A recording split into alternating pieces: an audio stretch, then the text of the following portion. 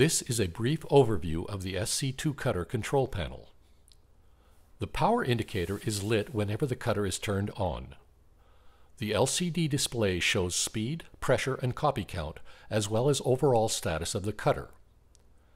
A typical cutting speed is 500, and a typical pressure setting is 100.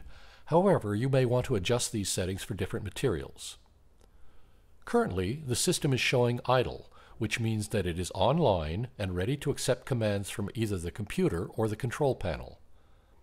While in idle state, you can press the up, down, and left-right keys to change speed and pressure settings.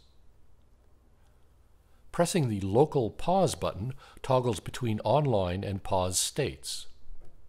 While in pause, the navigation keys will move the control head across the cutter. Pressing the origin button will set a new origin point, which is where the cutter will start cutting its next job.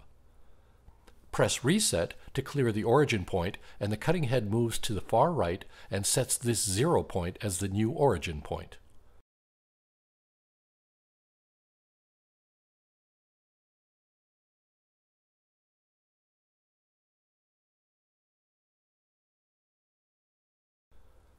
Pressing the test button will perform a test cut at the current origin point position so that you can test if the vinyl cuts all the way through but does not cut the backing material. The copy button allows you to rerun the last stored job even if a computer is not attached. This can be handy when you have to run the same cut job many times. Contour cutting is used for peel and stick labels and similar jobs where you want to cut an outline around your printed artwork.